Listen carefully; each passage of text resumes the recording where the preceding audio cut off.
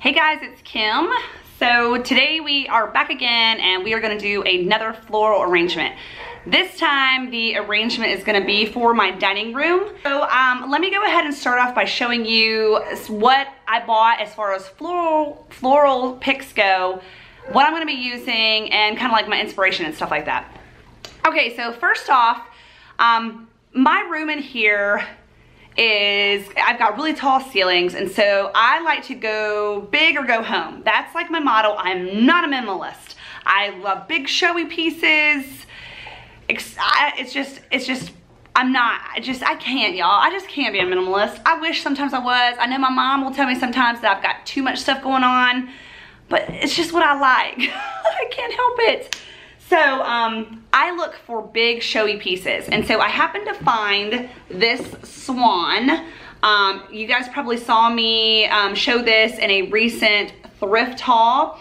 I actually bought this. It's kind of like an antique store when I was out with my friend Lisa. It's paper mache. It's really, really light, and it's big and showy, and that's why I like it, if you can see that.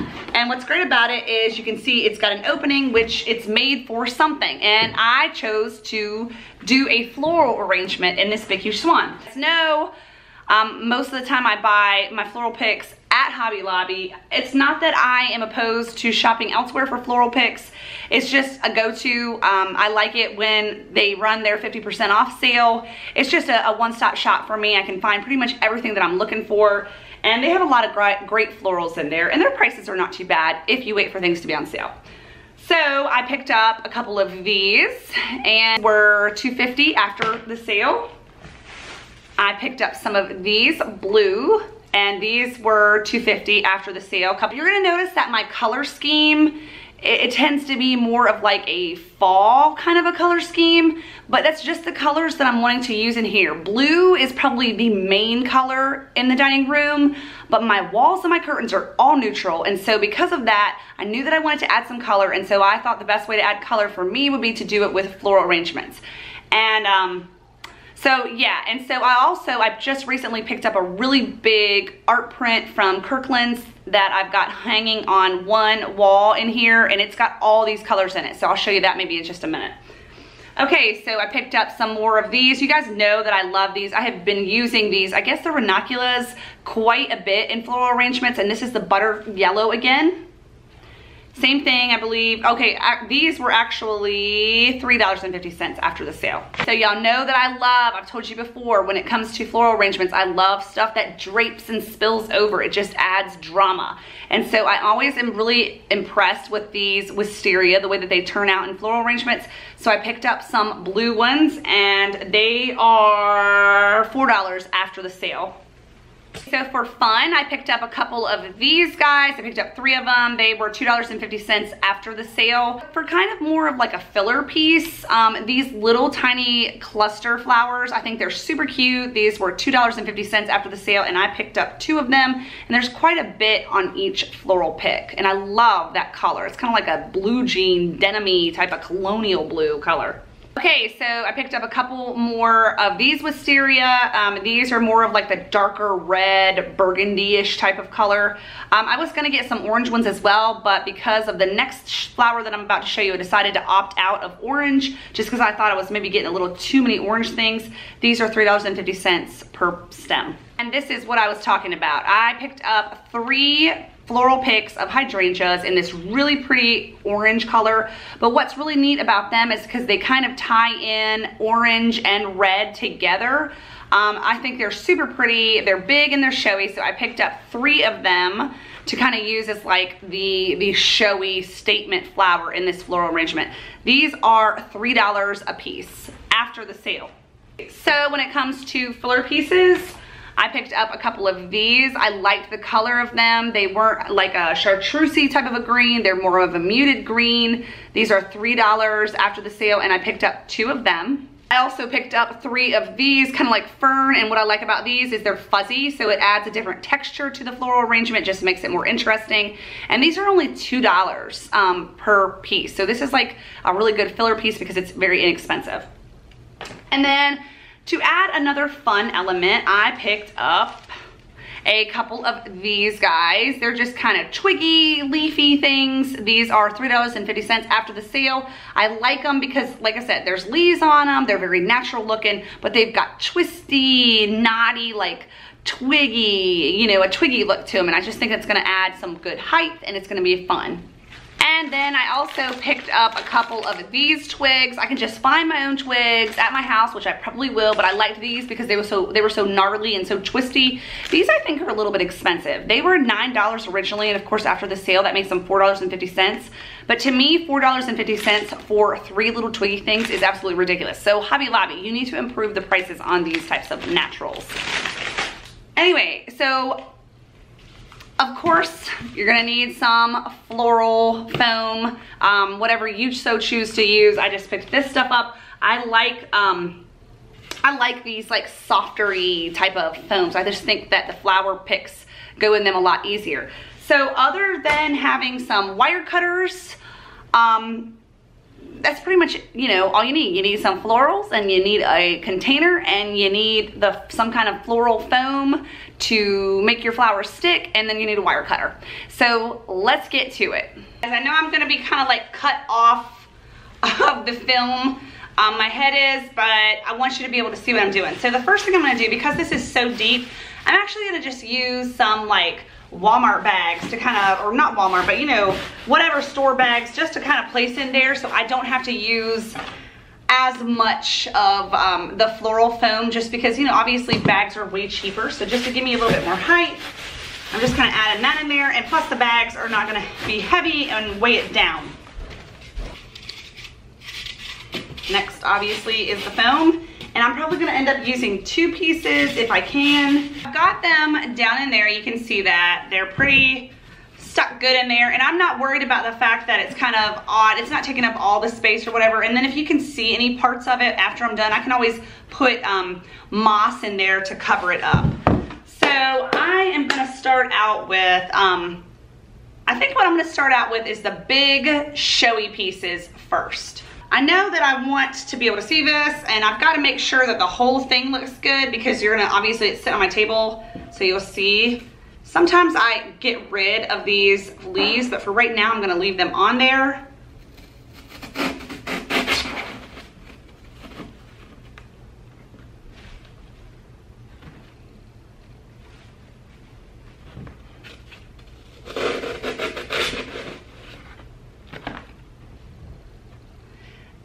And because these, I only have 3 of them, I'm going to kind of slightly form like a triangle, if you will.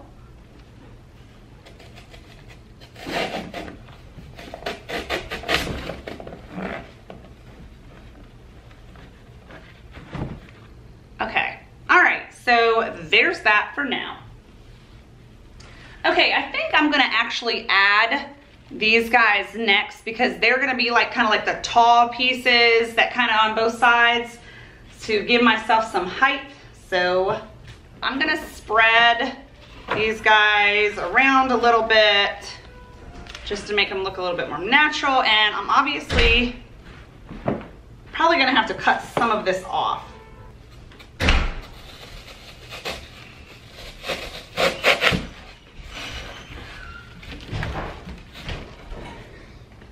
Okay, so I'm also going to be turning it around some too, to make sure that I am getting both, all the sides, basically.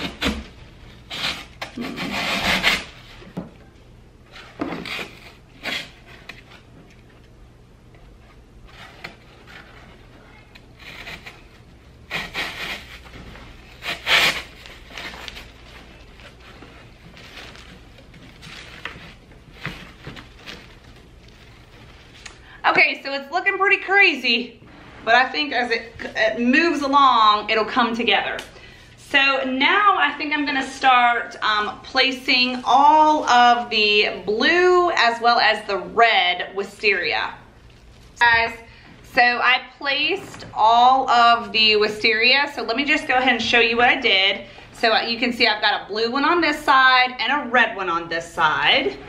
And then on the opposite side, once again, I've got, but just opposite ways. So the red is up here towards the head and the blue is up here towards the body. And then I happen to have a third red one. And so I kind of placed it more towards the back, but I let it go a little bit higher this time. Instead of draping at the side, I just placed it to kind of go higher. And actually, I really like the way it looks, so I may play with some more of them to kind of make them, you know, dangle over just a little higher, if you know what I'm saying. Okay, so we are gonna continue to work at this, and it's really looking pretty so far, if you can tell on film. I'm going to, I think, work with like the ranunculus next. Okay, so I think this yellow is gonna be really nice because the yellow is gonna be like my bright pop of color with the earthier tones of like the orange and the blue. So, and as a matter of fact, I'm wondering if when it's all said and done, if I'm gonna need to get a couple more, maybe the yellows, just to make it a bit brighter.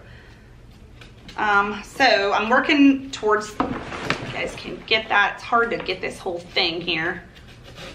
Okay, so I've kind of placing this one up at the top. So that one's at the top, and because I only have 2 of these, I'm gonna put one towards the top and of course one more towards the back. With the blue, I only have 2 of these, so I'm gonna be more towards the front and more towards the back.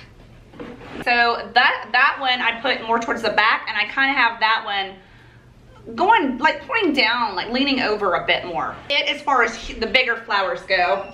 Now let's move on to the filler, more of like the filler pieces. So I'm gonna go ahead and have some fun with these ball things, and we're gonna place them. These guys are kind of fun, but you kind of have to separate them, you know what I mean? Because you want them to kind of go a little, you don't want them just all like, you know, you want to make it look like fireworks, like spread them apart. See that? Okay, so now let's have some fun with where we're gonna place this. I think we need pops of yellow right here. Okay, working on one side. All right, I'm gonna come over here. You can see where I put that right in here, and I'm gonna work the other side, and I'm gonna spread just like I spread that one.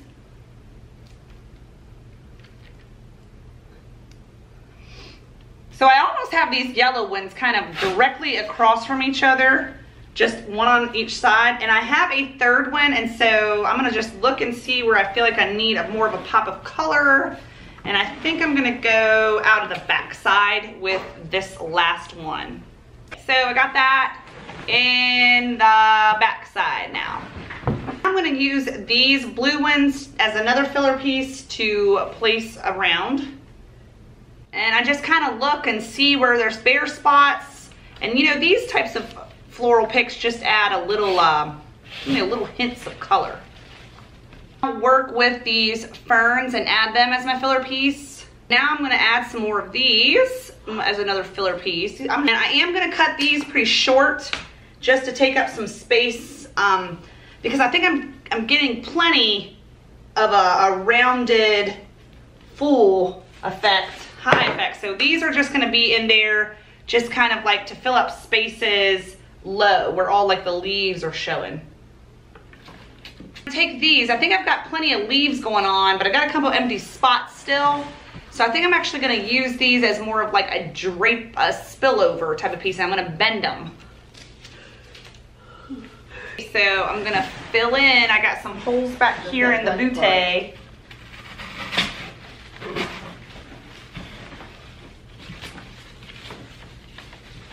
All right, so the last thing I think I'm gonna put as far as floral pick is just these twiggy things, just to add a little bit of interest.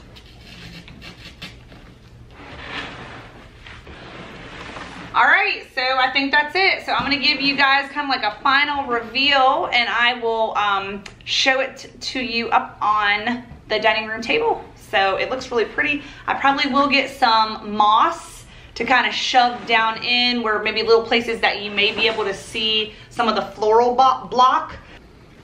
Okay, so here it is all complete. You guys, I just want to let you know, I did go back to Hobby Lobby and purchase some of these like off-white ranunculus. I purchased 3 of those, and I did purchase 1 more of the orange hydrangeas just because I felt like it had some holes in it that needed to be filled, and I felt like I wanted a little bit more of a brighter color in there, hence the off-white, because it kind of ties into the off-white that I have going on in the rest of the room. And ignore like the messes I have going on. I'll give you guys a little sneak peek of what the hutch looks like right now, but that's me, what I haven't finished yet. Anyway, so I just think it looks so stinking pretty. And like I said, these colors, I think it's gonna be so easy to transition into fall, because I think all I'll do is maybe either take a couple things out and add some, I don't know, I'll add some leaves or maybe a little pumpkins, I don't know, or I might just move it for a while and use something else here completely. But the colors are more of a, they're more of an earth tone, more of the earth tones, but I've got it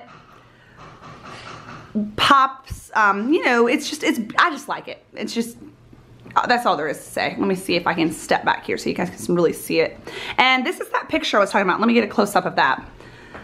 I just purchased this at Kirkland's, and if you can see, it's got all those colors that I was talking to you about in it. It's got the orange and the off-white and the blues, the brighter blues, the darker blues, the yellows, the reds.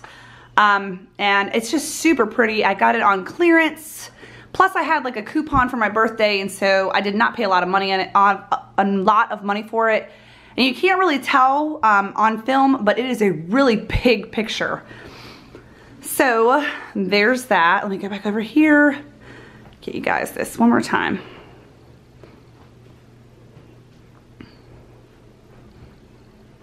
Oh my goodness, I just think this is so pretty. I am in love.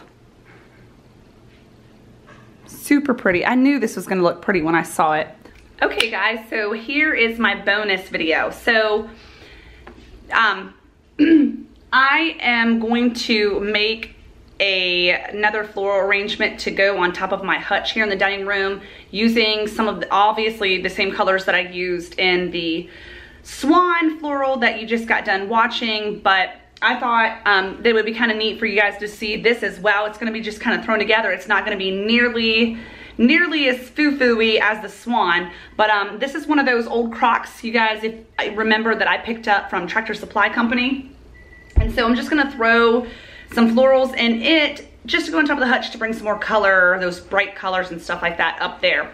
Anyway, the first thing that I did though was I packed it with some newspapers and some bags, because it's a pretty big crock, and I want, you know, I don't want to have to sit there and I want to be able to clip this, you know, clip the florals and all that stuff and not have these crazy long florals, you know what I'm saying? So to just give myself some height there, that's what I ended up doing. The only thing that I purchased, well, some of the stuff I had already had. I had bought it for my fireplace, the floral that I was gonna do on that, but I changed my mind. I kind of deconstructed it and just using it here. I did just pick up one of these though. This was $7.50 after the sale at Hobby Lobby, just because you know how I feel about things spilling over. And so this is pretty big and pretty long, and that's the kind of effect that I wanted. So I don't even know if I'm gonna use any kind of floral foam in this. I'm gonna try and do it without floral foam. So I'm looking at the front. Let me position this differently. I'm not using a tripod, you guys. This is just kind of a thrown together video. So I'm actually going to put the camera down a little bit so you can see better. Okay, let me get this closer. Ah, nope, that's not gonna work. Okay, so here's the crock. Front of the crock, you can see there's the sign. So I'm just gonna kind of shove that in there to the side. And like I said, I'm not even gonna use floral foam. I think I'm just gonna use my newspaper, and that's gonna act the way, that's gonna hold my florals into place. Some blue and some orange wisteria that I used also. Well, I might not have used these particular colors as far as wisteria goes in the swan, but these are ones that I had for the fireplace, but it's still all the same coordinating colors. And so I'm thinking that I'm gonna want all the spillover to be on the same side.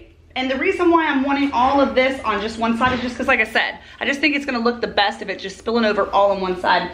And I'm gonna kind of make my blue one kind of stand up maybe a little taller. The blue, like ranunculus looking flowers, I don't even know, cabbage rose, I don't know what these are. These pretty little yellow ones, and I've got these little furry things, which I actually ended up cutting extremely short to use in the fireplace mantle, but ended up, like I said, not using it there. Okay, so I've got some ferns as my filler piece. Y'all know that I love these ferns because they're cheap and they have good texture. I've got 2 of these, so I'm just kind of putting them in there. And I hope this works out without having to use a floral foam. Okay, so now I'm just gonna go ahead and place these guys in.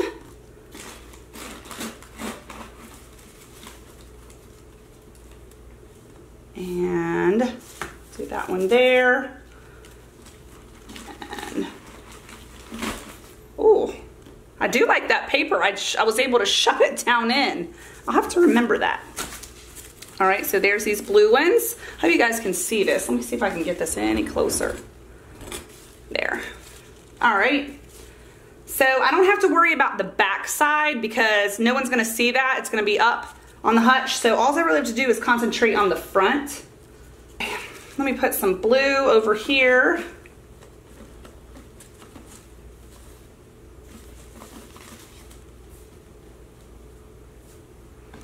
I found these, I have these too, these little ball things. These are fun because it's just another texture. So I'm gonna probably put these towards the front a little bit because I only have 1 of them. I love these things though because they kind of like spread out. And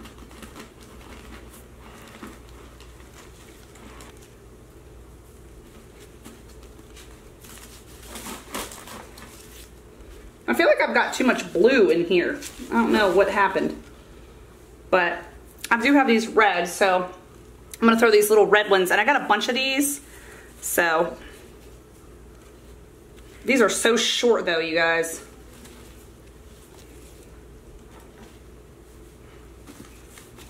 Just kind of make sure. I'm gonna take some of them and spill one of these over too. All right, there you go. So that's it. That was pretty easy, and you can see how pretty is that? Let me get closer so you guys can see that. Isn't that pretty? That's gonna look really pretty on top. I'll make sure that I show you once I place it up there. But see how easy it is? You don't have to stress floral arrangements. I think it's the key is really picking the right, correct floral picks. Making sure that you have enough, making sure that you have good fillers, and honestly, it's using a little bit of a better quality floral too. Okay guys, so here it is on top of the hutch.